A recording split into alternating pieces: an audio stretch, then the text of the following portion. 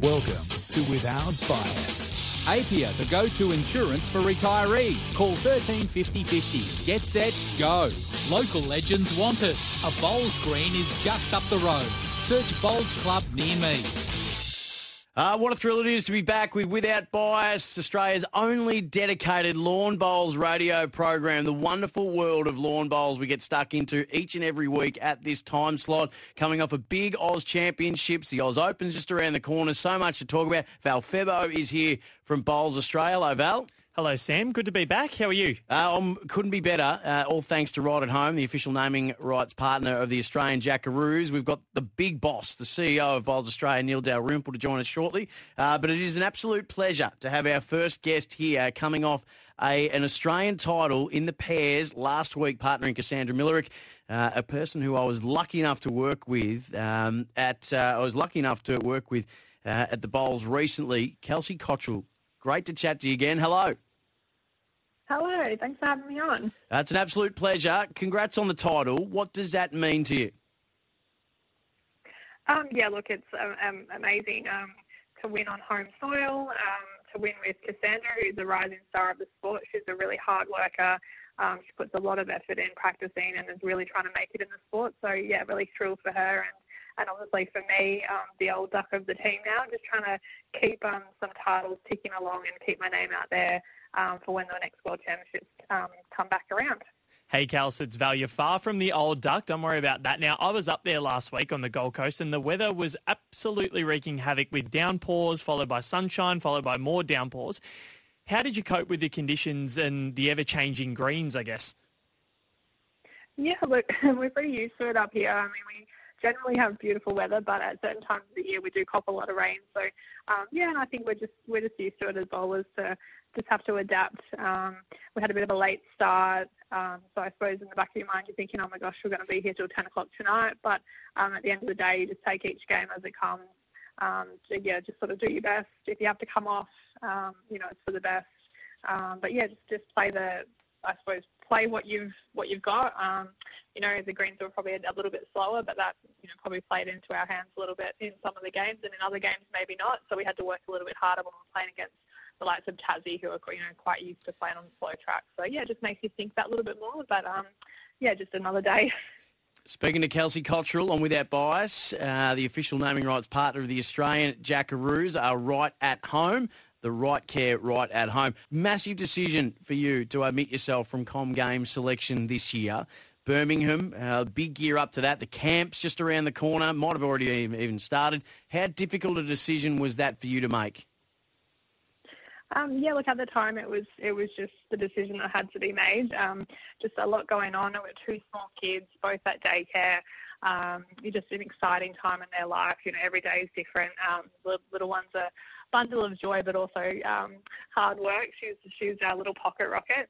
I also started a new role with my job at Club Helensvale, so taking on a management role, pretty close to full time now. So a lot of things going on away from the bowl screen.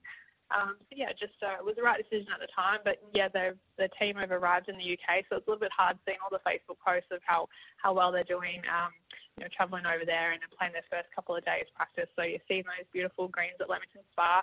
I've been over there a couple of times preparing for the Commonwealth Games. So in a way, I feel like there's probably a couple of years of preparation that's been wasted. But with COVID and everything that's happened in the last couple of years, it's just the way it sort of panned out. But like I said earlier, just working towards the World Championships, which will be back on the Gold Coast in not too far away. It's going to be much easier to cope with the kids being close to home, not having to be away as much, and hopefully be more settled into my job and have a bit of annual leave up my sleeve.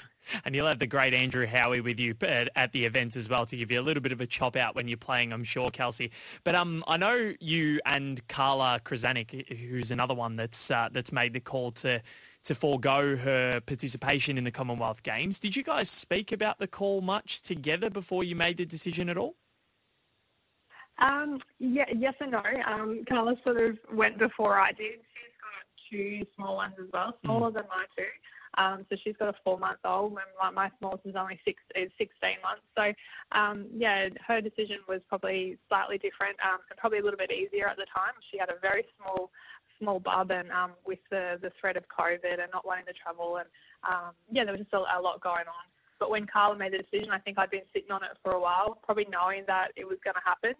But when she went ahead and made the decision, I kind of got on the phone straight away and I said, "How do you feel?" And she said, "I just feel relieved. I just feel relieved that I've made the decision and I can sort of focus on other things for a while." So, yeah, that sort of made me pick up the phone and ring Gary Willis and say, "Hey, really sorry, but I've sort of been sitting on this for a while, and I just, feel like this is the right move for me for the next 12 months as well." So, yeah, I think she just gave me the confidence to go forth and do it. It was, definitely a very tough decision and a few tears, no doubt. But, we sort of just, move on now. Wish the team well in their selection. It's going to be really tough to pick a team. Everyone keeps asking me, "Oh, who's going to make it now? You guys are not going." And, we were no certainties anyway. The conditions over in the UK are pretty tough. So, I think anyone can make it, which is exciting. And, looking forward to watching them when the games roll around. Kelsey, always great to chat to you. Thanks so much for your time. It wasn't an easy choice. Thanks for taking us behind the scenes of making it. And congrats again on the pairs title from the Australian titles last week. We'll speak to you again soon. Thank you. Thanks, guys. Jackaroo, Kelsey, Cottrell with us on Without Bias. The Right Care, Right at Home. Right at Home, the official naming rights partner of the Australian Jackaroos. The CEO of Bowls Australia, Neil Dalrymple, to join us next. This is Without Bias. Apia, the go-to insurance for retirees. Call 13 50 50. Get set, go. Local legends wanted. A bowls green is just up the road. Search Bowls Club near me. Wonderful to have your company on Without Bias. Thanks to Right at Home and Local Legends Wanted. Search Bowls Clubs near me. Sam Hargraves, Val Febo with you. An absolute pleasure to be joined by the head honcho, the CEO of Bowls Australia, Neil Dalrymple. Neil, great to be chatting to you again. Thank you, Sam, and great to be with you.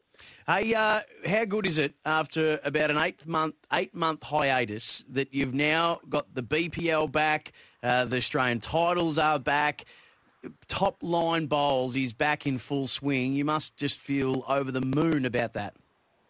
No, it's great, Sam. Look, it's been a tough couple of years for bowls and obviously the broader community, but the last few months have been fantastic for all bowlers across Australia, particularly our elite bowlers. And to have competitions back up and going, it's fantastic. And I'm sure, we're all looking forward to the Australian Open and lots of other events as the year goes on.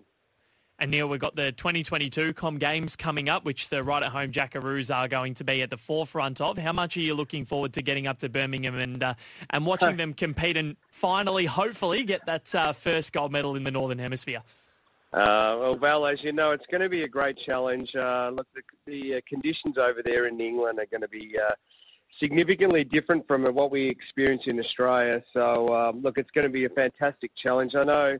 Look, our players are over there at the moment, as you know, and they're experiencing the conditions. Look, it's going to be a huge challenge, but I'm very optimistic that we'll do well on the greens there.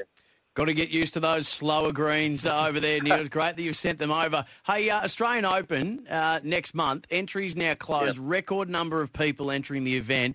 Yeah, that must mean the world to you and Bowls Australia to see this tournament continuing to grow at such a rapid rate.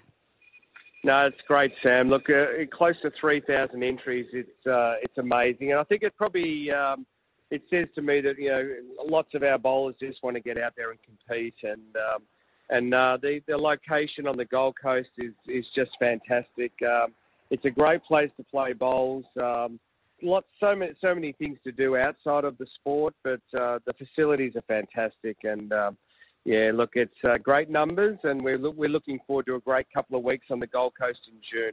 Yeah, having seen it all last week at Broadbeach, it's a spectacular facility up there. So looking forward to a big month in June. And Neil, one thing I do want to touch on with you is we've seen over the last few months the devastating floods in northern New South Wales, as well as COVID-19 over the past couple of years. And Bowls Australia has taken the initiative to start the Bowls Australia Disaster Relief Fund. And tell us a little bit more about that and some of the most rewarding things that you've seen or some things that have resonated with you. Yeah, look, it started, Val, back in 2010-11 when Brisbane had some terrible floods. So we started the disaster relief program back then. since then, we've raised, hundreds of thousands of dollars that have actually been reinvested back into bowling clubs right across the country. In recent months, obviously, New South Wales and Queensland have suffered really badly, and again, the bowls community have come to the fore and been very generous and donated funds back to Bowls Australia, which enables us to then deliver money back to clubs. Where recently we donated, we've actually allocated over $40,000 to a number of the clubs that have been impacted by the floods. There's still more applications coming in. I'd really call out to all the bowls clubs out there and bowls community that continue to donate. That would be fantastic. And just put money back into the sport and I suppose help these people get back up and going, and particularly our bowls clubs. They've suffered badly. The community's suffered badly. But, whatever support Bowls Australia can give is obviously going to be fantastic. Bowls.com.au /club-support/Bowls Disaster Relief Fund. Just get on the Bowls Australia website, www.bowls.com. Before we let you go, Neil, we don't have a lot of time, but what's one of the success stories of that you've seen and where that money's gone to such good use?